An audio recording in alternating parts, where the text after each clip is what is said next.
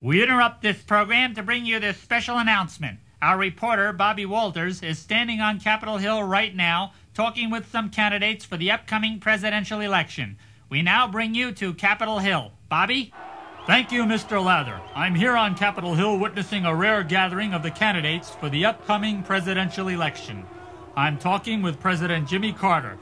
Mr. Carter, we haven't seen much of you lately. Are you finally ready to start campaigning for this election? Yes, I'm ready. Mr. Carter, America has been trying to figure you out for the last 3 years. How would you describe your personality? Daydream believer and a homecoming queen. Good luck in this year's election. Do you have anything to say to all those who voted for you last time? Do that to me one more time. Once is never enough. Thanks, Jimmy. Here's another presidential hopeful, Senator Ted Kennedy. Mr. Kennedy, despite your efforts, lately you've been sinking in the popularity polls. How do you account for that? Time in New England took me away. I'm sorry, I don't understand. Can you explain what you mean? Long rocky beaches,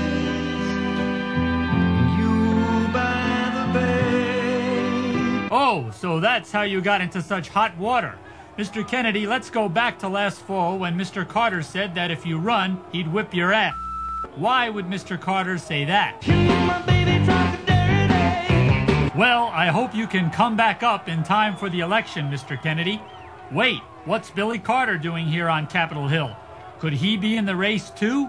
Excuse me, Billy, is it true that you are interested in becoming the next president of the United States? Might be the answer to this hillbilly beer. Good luck, Billy. Oh, while you're here, maybe you can answer something I was wondering about. Why do you think that your brother is so popular with the American people? It just may be a lunatic you're looking for. Right, Billy. Who's that over there surrounded by all those photographers? Why, it's Ronald Reagan. Mr. Reagan, why would a former Hollywood star want to be president? I can't tell you why. There's been a lot of talk lately about your age, Mr. Reagan. How long have you been around? Longer than there have been fishes in the ocean. Well, thanks, Mr. Reagan. Look, it's ex-candidate Jerry Brown. I didn't expect to see you here. Jerry, I heard that your political standing had a lot to do with your lack of public support. How would you describe your political standing? Yes, I like pina colada. Thank you, Jerry. And getting caught in the rain. Thank you, Governor. I'm not much into health food. I am into Enough, champagne. Brown! One more question, Governor.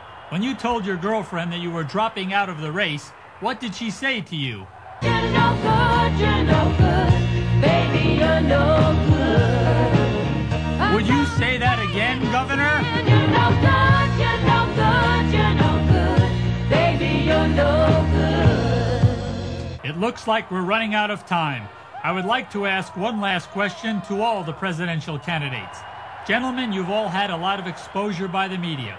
If you had one thing to say to the media, television, newspapers, radio, and magazines, what would it be? Thank you, candidates. This is Bobby Walters concluding an exclusive interview with some presidential candidates. Now back to Walter Rather. No Dan Cronkite. No Rather Concrete. Oh, forget it.